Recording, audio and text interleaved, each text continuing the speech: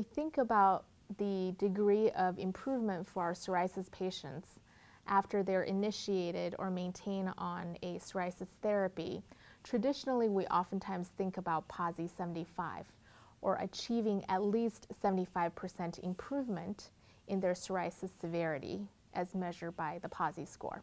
Now, with the advent of newer therapies, we are resetting our expectations on what therapies can do for our patients.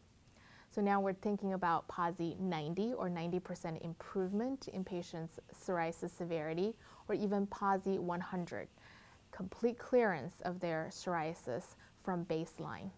It is important to note that for providers as well as our patients, these goals are achievable. And therefore, a paradigm shift is happening, and it is something that's positive that we want to embrace.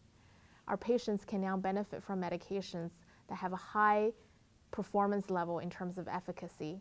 And the most important part with that is also assessing efficacy in combination with safety to ensure that long-term safety from these medications is also something hopefully to be expected.